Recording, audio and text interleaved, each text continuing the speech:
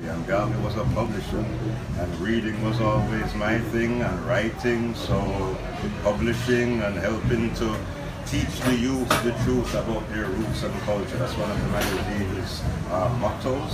So we are here to help teach the youth the truth about their roots and culture. Wonderful. And tell us some of the main features that the magazine projects. We cover reggae music, all kind of black music, African pop, you know, soul, R&B, if it's black conscious, sports, current affairs, culture. There's photography. We have good photographers and good pictures in our magazines.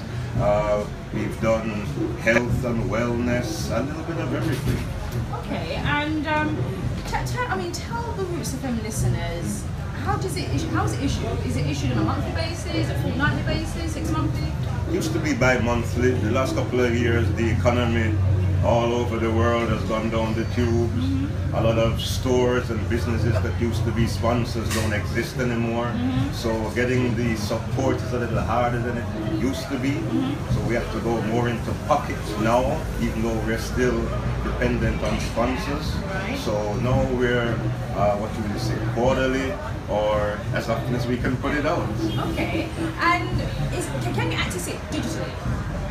Not at the moment. We had it online, it's now offline, we'll soon be back online. But our thing is, if we can be one of the few remaining print magazines left where you can actually hold it in your hand and feel it, we're swimming against the tide, but it's going to be something worthwhile and memorable if we can stick it out.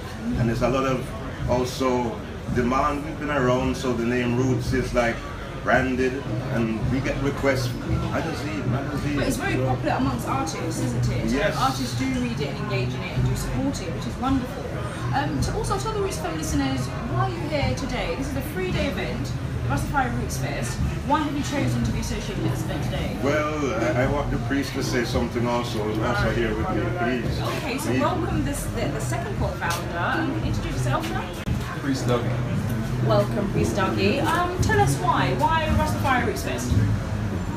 First of all, we are Roots Reggae and Culture magazine, and it's Roots. We are Rastafari. It's put on by Rastafari. So it's a natural part of our culture. So we are here to support and express our culture. Okay. And tell us, what is the purpose of this magazine? Why is this magazine necessary to be printed? It's a chronicle of our history, present history. It's also to educate, like my brethren said, the youth about the truth of their culture, to show them their culture in a modern way, making it more appealing and relevant to their existence. And can you tell us where we can find you and where can we access this magazine?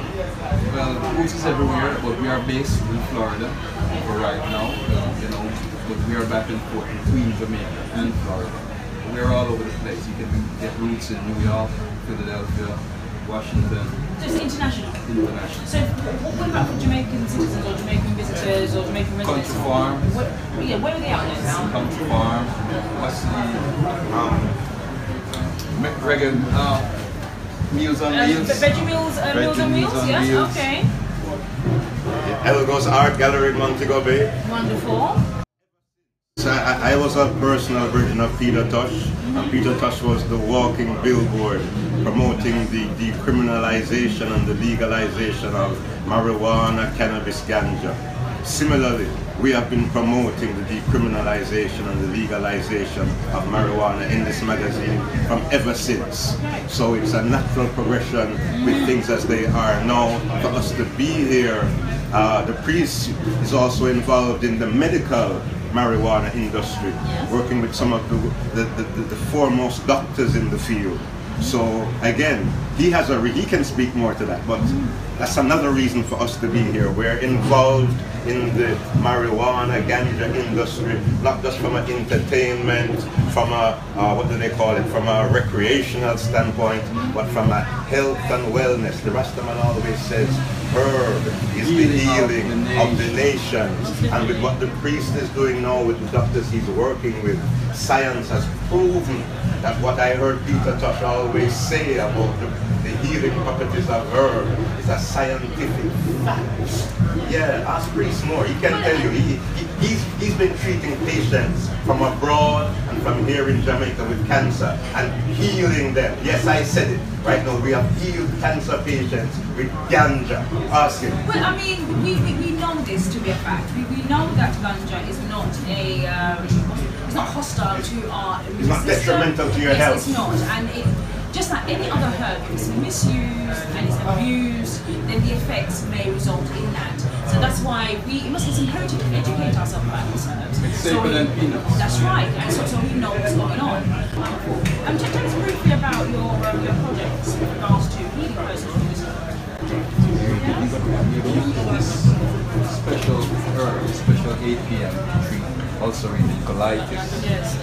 lung cancer, breast cancer, and we have seen the power of the healing of the nation. It shrinks tumors, and that's a fact.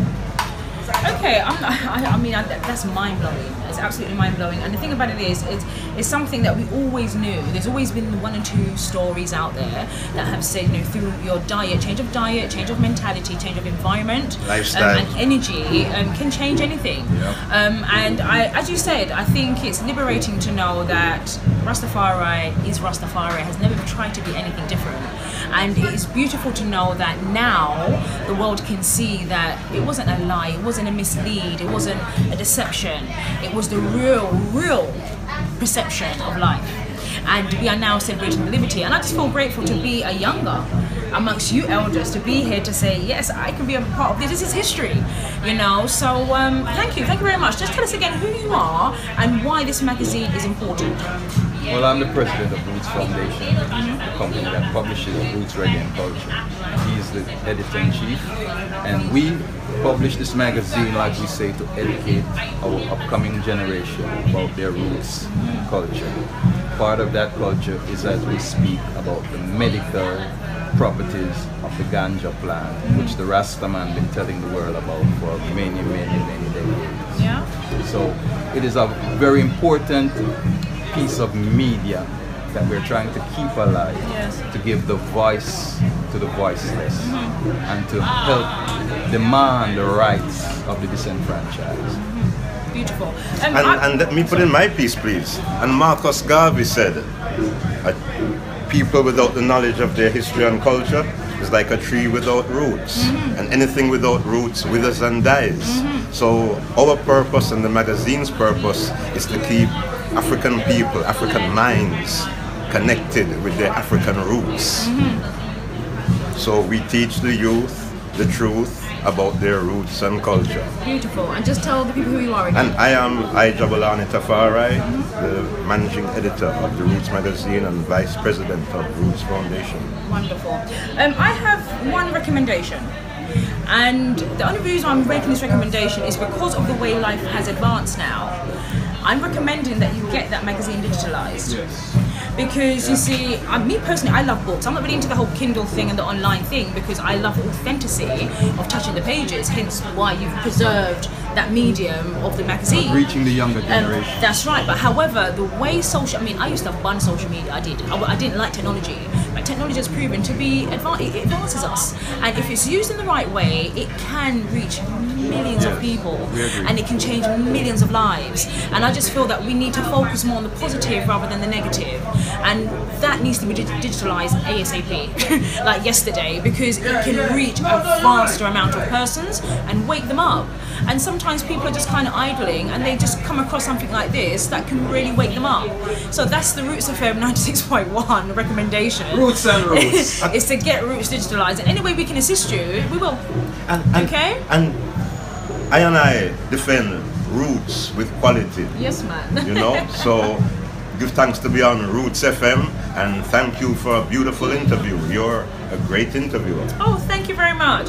Well, this is me, Sef I Fire, they know me as, and also Empress Sefiatu, and I report to you on the news by Safrina Order. So we are here live at the Rastafari Rootzfest at Long Bay Beach, Negril, and we are here celebrating Rastafari and the positive properties of ganja, marijuana and weed. Thank you very much.